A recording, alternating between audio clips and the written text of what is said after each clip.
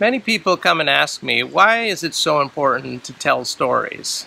And the implication of their question is why does something that takes place way up in the clouds have anything to do with my life here in the material world?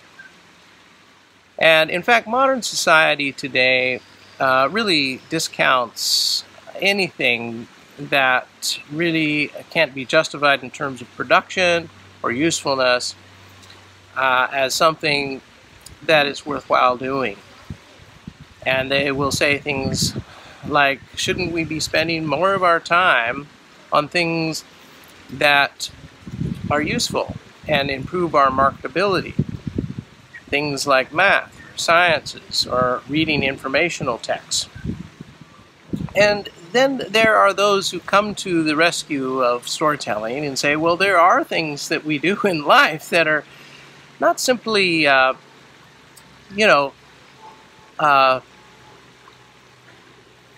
the marketplace or for some use, but we do them for the sake of the activity itself.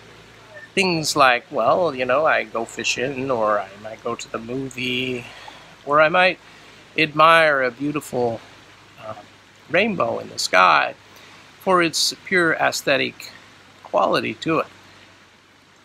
And it is true that storytelling has this intrinsic value, and it is fun and entertaining, but I fear that if we reduce storytelling to a mere activity, a recreational type of activity, then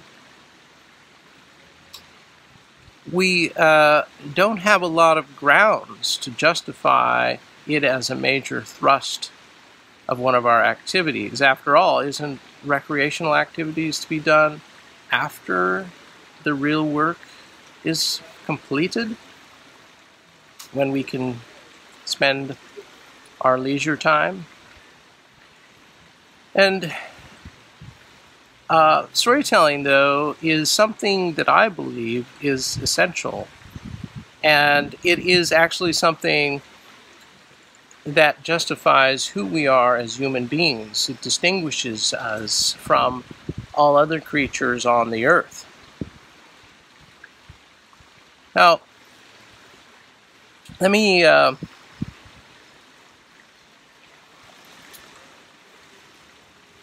talk about, what another question that some people may ask.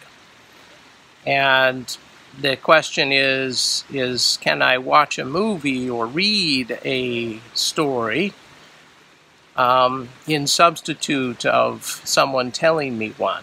Does it have the same quality value to it? And this question, obviously, if it is important to ask. It's a good question, and certainly there is value in watching a movie. There's certainly value in reading a book. Those have their important place, just like any of the other useful activities we do, or productive activities, or leisurely activities. But they are different than what actually takes place in a story. And maybe if you can think of it like this, is if I witness a rainbow in the sky, how it just sort of appears there out of nowhere, and it's almost intangible to our physical senses, and yet it's there for us to witness and be a part of. How beautiful that is. Would you rather experience that or experience witnessing a photograph of it?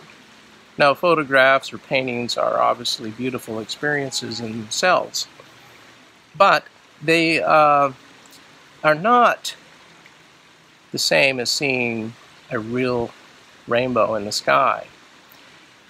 And that's really the difference here, because there's a continuum of activities or means that we can deliver a story, but only one of them is the real experience, and that is having a real storyteller deliver the wind of their thoughts through the one tool we have to manifest those thoughts into reality, through the rainbow of speech.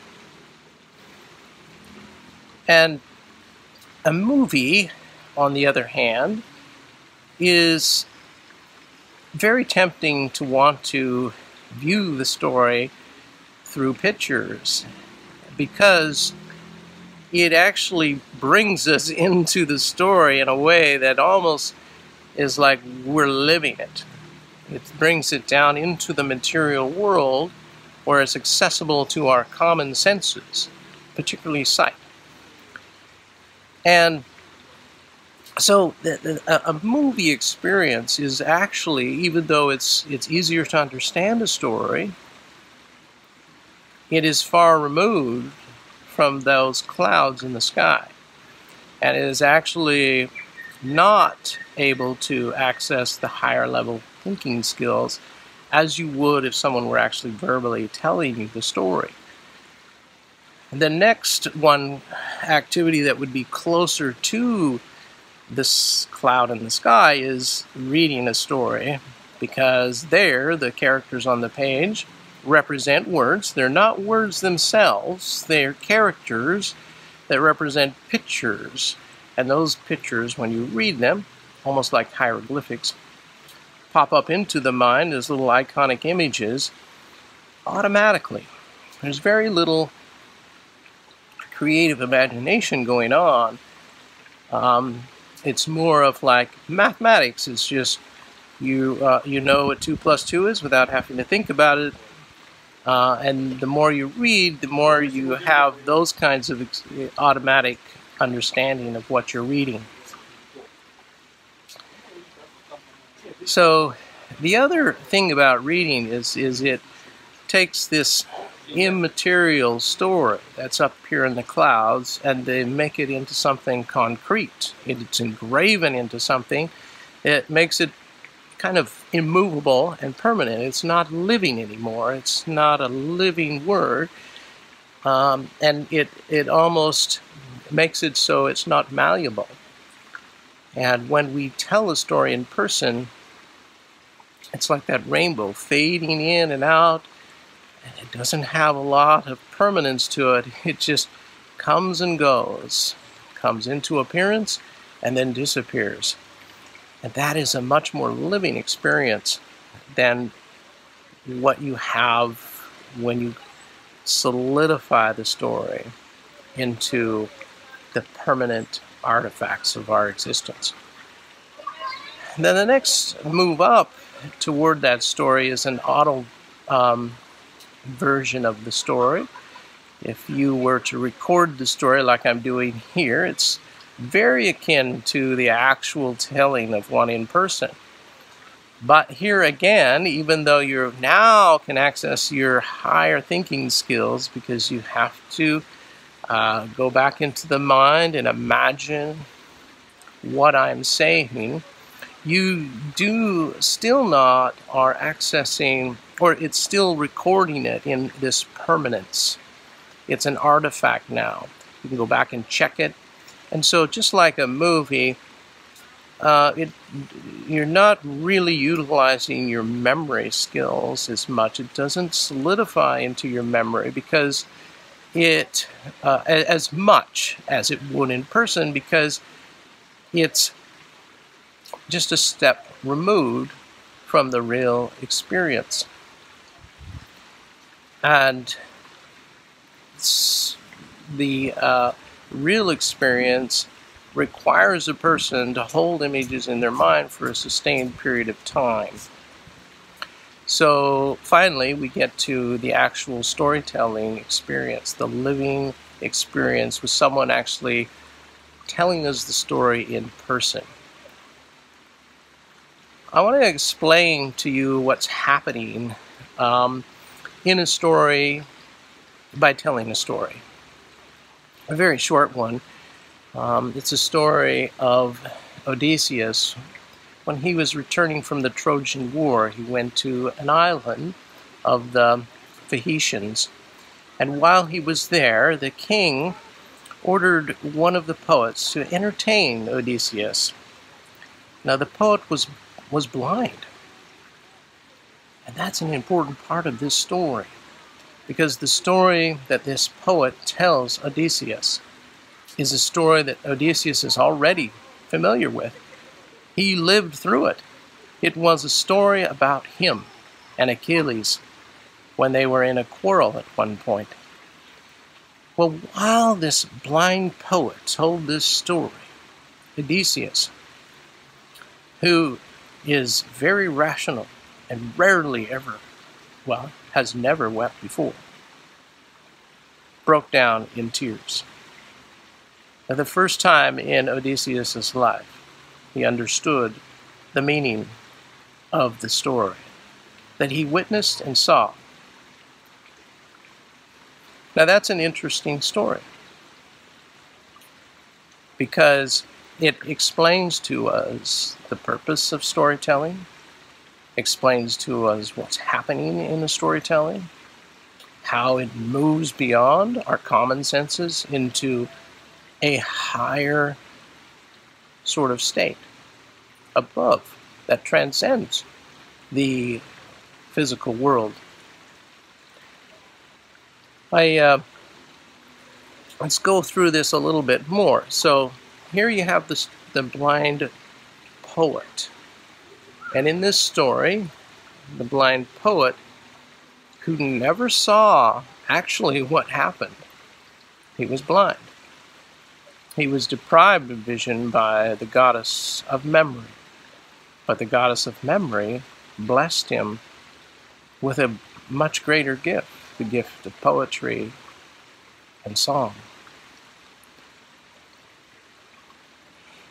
He, when he witnessed, or he didn't see the story, but he experienced it, he began to call up memories within his own mind, and then from those memories envisioned with his spiritual eyes a narrative, a story, not of the actual visual experience, but the way the story as it really occurred. And that's an important distinction. Then he comes in to Odysseus, and Odysseus sits before him to be entertained. And this blind poet begins to then take this narrative in his mind. It's not present. In fact, imagination is the tool one uses to be able to see things that have yet to come into existence, and also to be able to remember things that are no longer present with us. He envisions this story, and he begins to take that story and then, with the rainbow of words, paint a picture. Now, as the goddess of memory deprived the poet of vision, now the poet, instead of delivering the story through a medium of photography or pictures, he deprives Odysseus of his sight and only delivers the story through his words. It's through the sense of hearing that we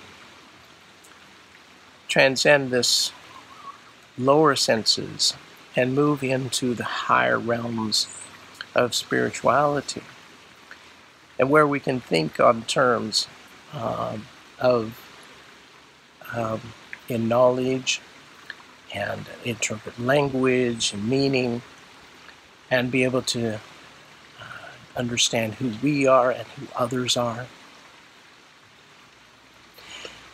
And so now Odysseus, only having hearing to witness the story, sees the story not with his mortal eyes, but he sort of sees them with his ears.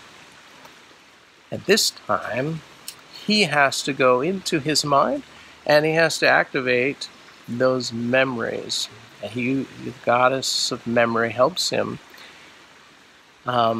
conjure up those images. And then with his imagination, he's able to see the story and then envision a narrative of his own. And it's not probably exactly like the images that the poet has seen, but it's even more true for Odysseus himself. And then he discovers not just the factual elements of the story that he can check and verify, but he sees the meaning of the story, which is so much more important to his life. And we know that because he wept, and it touched his heart. A man who is very rational and dependent on his own eyesight more than anything else. So that story really teaches us a lot about storytelling and what is happening during a story when it's actually being told to our physical ears and not through our vision. We are able to access that higher thinking. Children, in fact, when they're told a story, they get so absorbed in it that you know that they're actually losing their sensory awareness of their surroundings, because they're going to a place that is more spiritual or invisible world. In fact, stories don't ever have to even represent anything in reality at all, but they can teach us so much more about the way things really are. So, storytelling transcends anything that's just merely fun. As engaging as storytelling is, it's not merely for recreational purposes. It has some real value to it. And in fact, I would argue that without storytelling, there would be very little motivation to do great works of art. And because we would lose the meaning of the things that transpire around us and the actions that we participate in.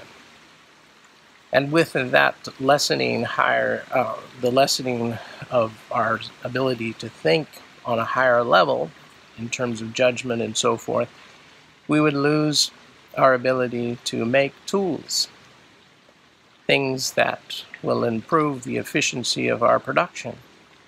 And without that element of our being, we would be reduced to something like any of the other creatures on the earth.